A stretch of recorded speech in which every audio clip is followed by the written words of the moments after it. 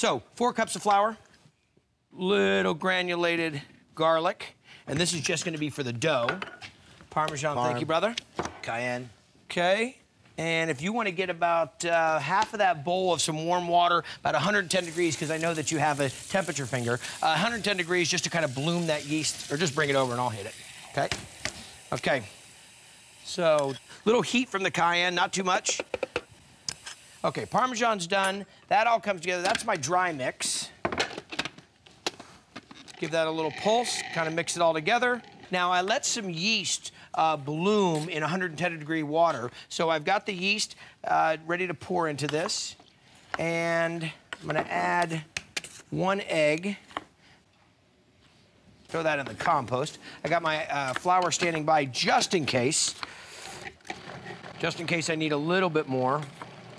So here's what's gonna happen. I'm gonna get the dough out, knead it about 10, 12 times, split it in half, give Gary some. We'll kind of roll it out to about 1/4 inch thick, hit some of the cheddar cheese inside, roll it again, and then cut it into these thin strips to roll out some pretzels. You ready to help me? I'm in. Okay, buddy, I'll start the dough.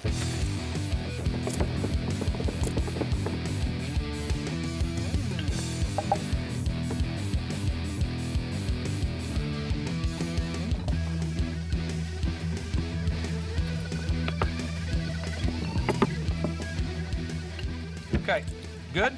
Good. A little bit of a odd edge here, but don't worry about that. We'll kind of firm it up. Okay, Gary, so then I come in here, about 1 inch, 1.5 inches, cut it off like that.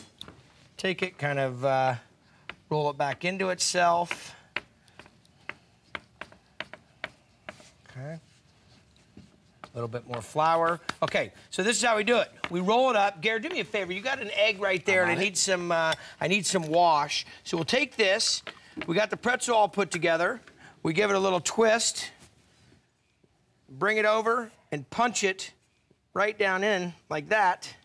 Okay, so before it absorbs all the egg, all that egg wash has a little bit of milk. I want to go ahead and get this on quickly. So some poppy seeds, of course. There we go. Now, I've got my oven preheated, about 350 degrees. Do we have to swap? Yes. Are you good on that? Change sides. Go. Ninjas. You're good. You're good. Yeah. Oh, here you go. What else do we have here? A little sesame seed. Is that it?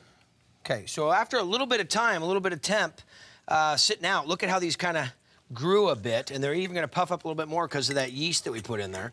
So some sesame seeds all the way across the board here. There we go. Okay. Actually, this one needs just a touch more. There we go. Okay, Garrett, go ahead and grab one of these.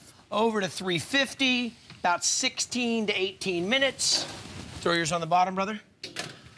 My awesome pretzels are filled with Parmesan and cheddar cheese, then topped with poppy seeds, sesame seeds, onion flakes, and crunchy kosher salt. You may want to make a double batch of these babies because they're always the first to go.